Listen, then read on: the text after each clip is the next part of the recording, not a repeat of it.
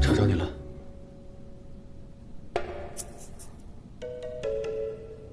我也没睡着。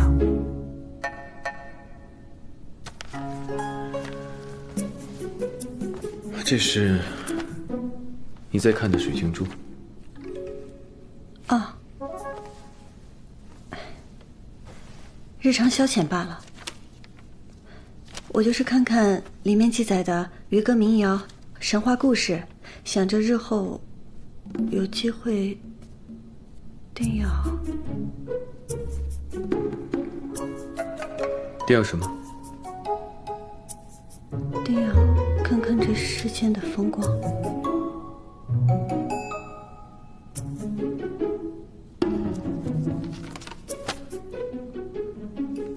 刚好和我有相似的想法。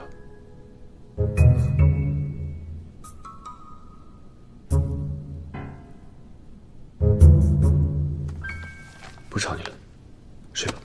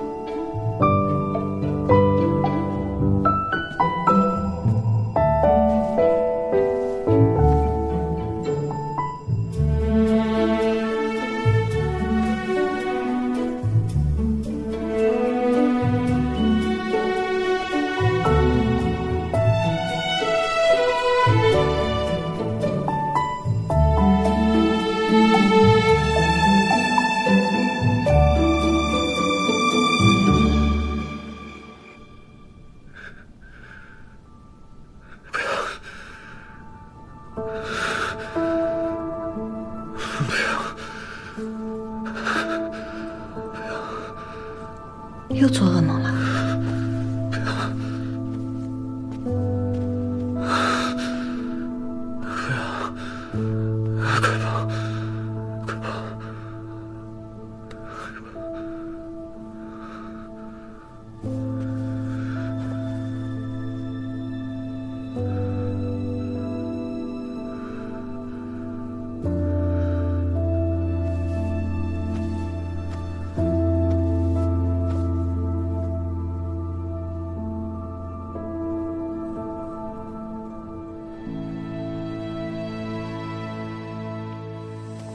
傅大人，我看你身手不凡，你是从什么时候开始习武的？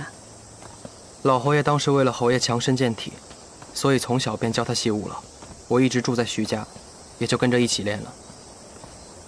小时候，如此说来，你已跟随侯爷多年，那你一定很了解侯爷了。我母亲早亡，我自幼便陪在侯爷左右，太夫人待我若半子。我陪侯爷一起习武，一起从军。所以侯爷的事儿啊，没什么是我不知道的。我发现，侯爷夜里总是会做噩梦，梦是心之所现。可侯爷向来刚毅坚韧，到底是何事会令他耿耿于怀？这么多年过去了，侯爷可能还是放不下一件过去的事儿。过去的事儿？当年老侯爷和世子不慎中了欧家的设计，命丧战场。我也是那个时候失去了自己的父亲。从此便成为了侯爷的副将。那一战损失惨重，几乎全军覆没。侯爷还是放不下吧？这么多年来，想必侯爷也是经历了一番血雨腥风，才能换来徐家今日的繁盛安宁。老侯爷死后，欧家落井下石，徐家几近家破人亡，靖远侯步步紧逼。侯爷便带我去从了军，从一个毛头小兵一步步做起。为立战功，侯爷奋勇杀敌，忘乎生死。有一日，千户大人派我们去偷袭敌营。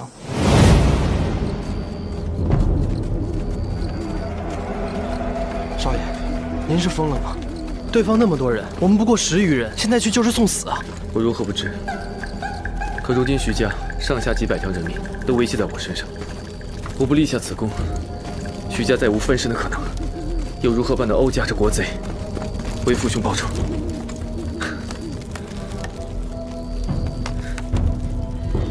哪怕九死一生，也要冒险一战。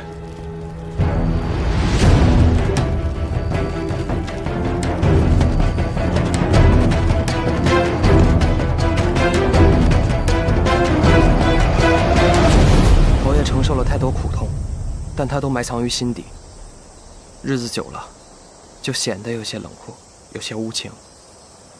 但我知道，这都是他保护徐家、保护自己的一种方式。原来，侯爷冷漠威严的性子如此而来。可侯爷以前不是这样的。老侯爷还在的时候，侯爷爱笑，爱打马球，和京中那些肆意飞扬的公子没什么不同。肆意飞扬的侯爷，我还真是不敢想象。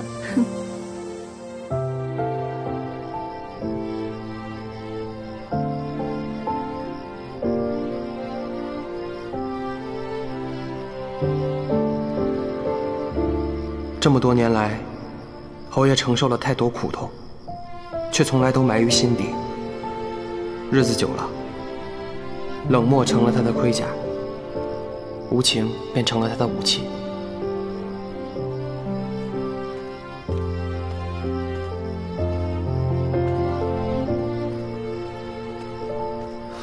侯爷回来了，怎么还没洗下？给你炖了点汤，你喝点汤暖暖身子。